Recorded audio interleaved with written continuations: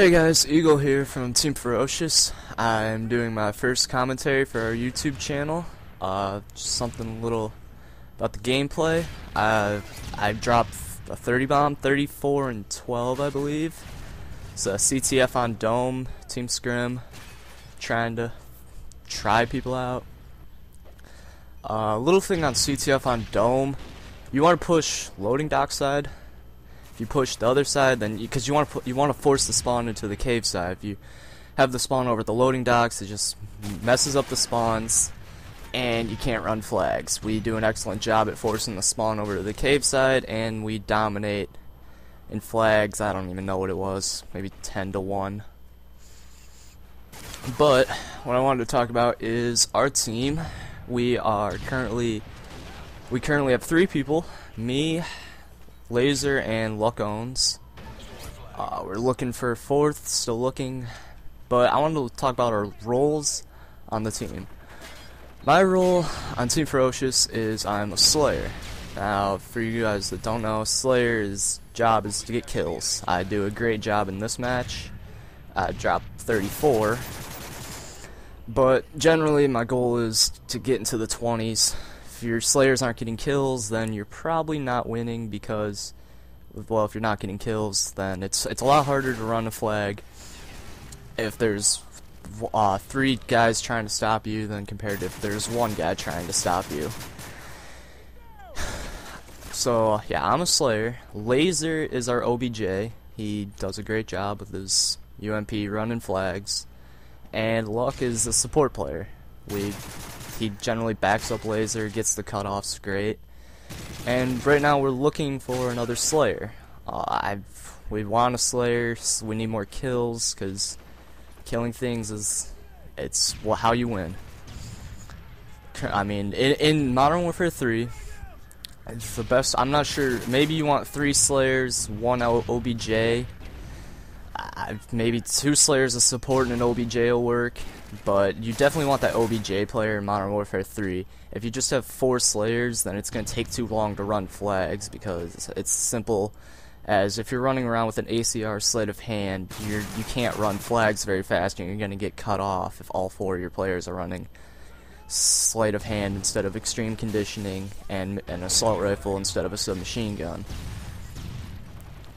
So having that guy with the UMP and extreme conditioning to be able to run fast and sneak into their base is very valuable, and it's something we do a good job of. You'll notice I am running extreme conditioning MP7.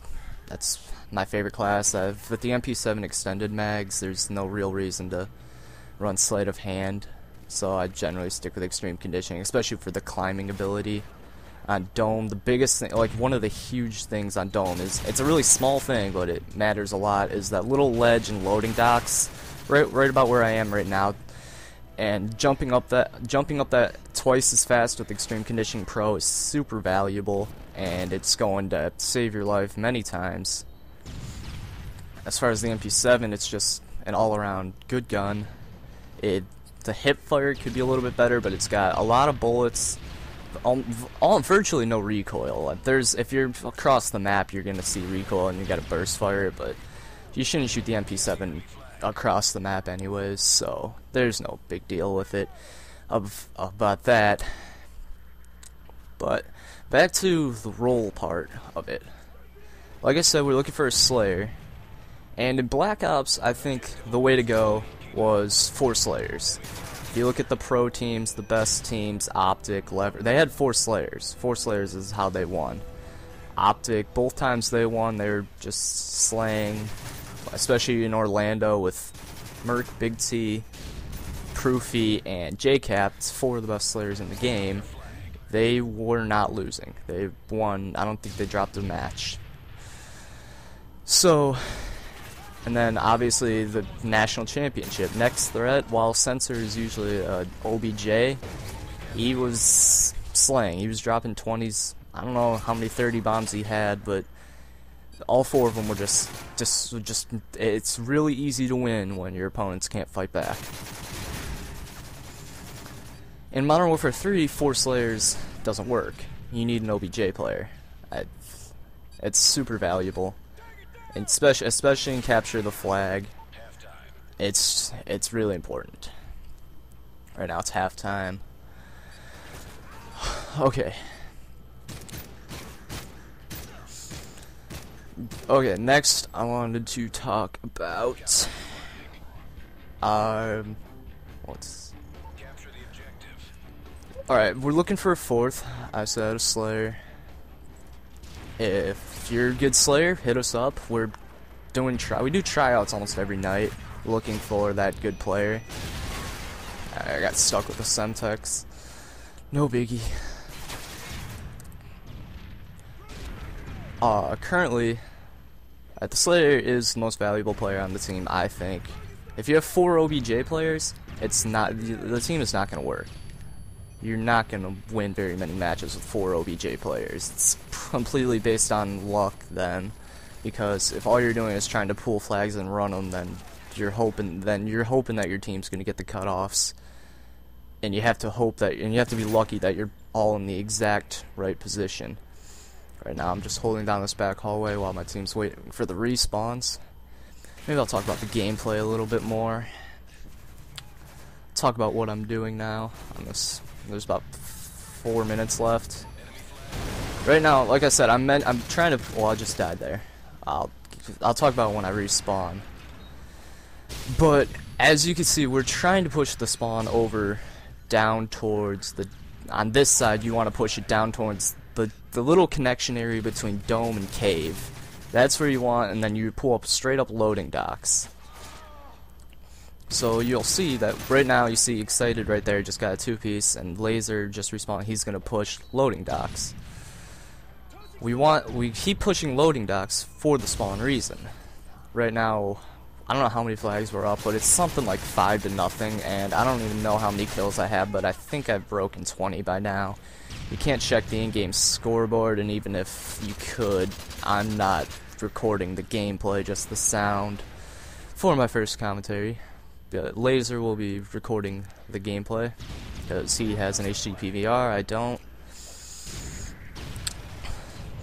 Right now, I'm spawn trapping them. LaZeR pulled the flag. He's an OBJ player, and basically, I'm completely cutting off. You see, they're spawning down in that connector area between dome and cave, and I've just got the perfect cutoff. I've already got 2, and I think Luck got 1. There's a flag cap.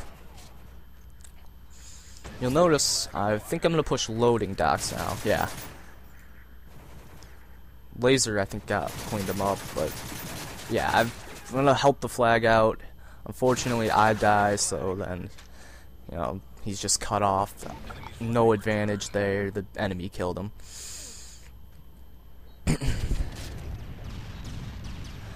Okay, usually our games that we win, our Slayers, like me, I drop 20+ kills consistently, causing us to win. We're doing really well in scrims. We do need a little bit more. We need to improve on our search game. Our search game is good, but it's not great. A lot of the teams that mainly play search and scrim search all the time they're beating us in search. So we're looking for some search. We need to improve our search talent.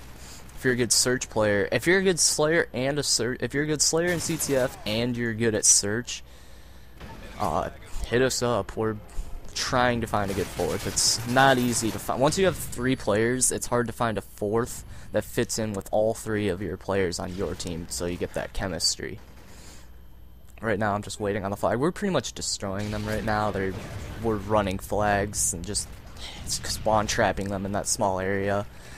As you can see, we pushed too far into their spawn, and they spawned storage or loading docks, but no problem because I got 2 headshots, and yeah, they had their backs turned, so it wasn't that big of a deal. My controller just disconnected. Hang on, the gameplay paused.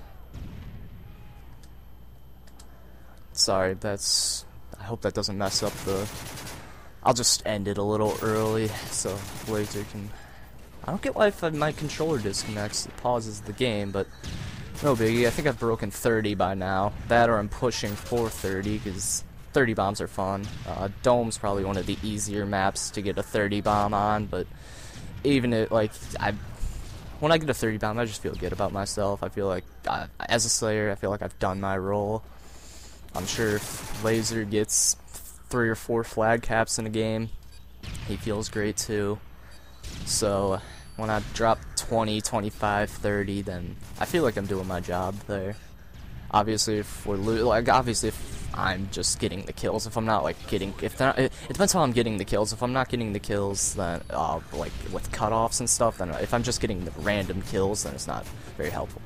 But the game just ended, so this is Eagle from TeamFeRocious, looking for one Slayer S&D player. Hit us up. Goodbye, people. 34 and 12.